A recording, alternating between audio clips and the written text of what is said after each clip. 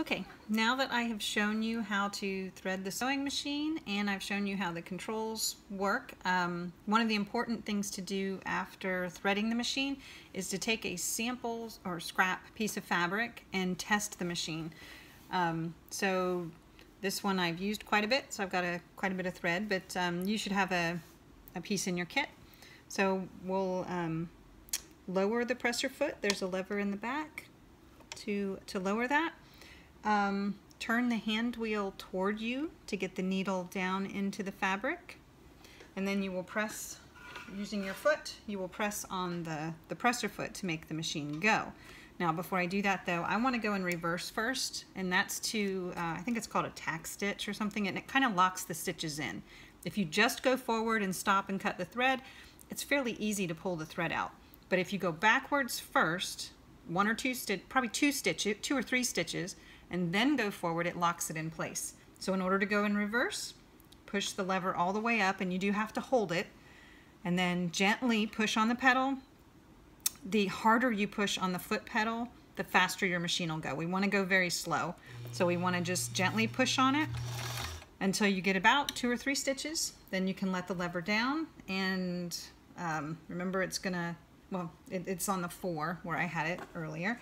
And so now, when I press on it, it's going to go forward. Then at the end, when you've gotten where you want to go and you're done, you also want to do a couple of stitches backwards. So lift the lever up again, go backwards a couple, and then let go. This time, the needle stopped in the fabric. If you turn the hand wheel toward you, wait till it gets up to its highest position and your take-up lever is at its highest position, you can lift the presser foot and pull it out. Now, I don't like just pulling it out because you can pull stitches out by accident. So what I will do is kind of pinch, I can't do it without blocking the view, but I pinch the stitches together where the last stitches were, and then pull it out. And that way I'm not pulling too hard on the stitches. And then pull it at least off of the machine. You want 3 or 4 inches of thread, and you can cut the top, flip it over, and cut the bottom. So you have your 2 threads again, and then you can see there's the stitch that we did. Check the back side. A lot of times when you make a mistake threading the top thread, this won't look nice, but we do have a nice straight stitch here. Another thing I thought I would point out is this machine is a very heavy machine, and that's why I have it in this tub. It's a carrying case. This is the bottom part of it. There's another one that goes on the top.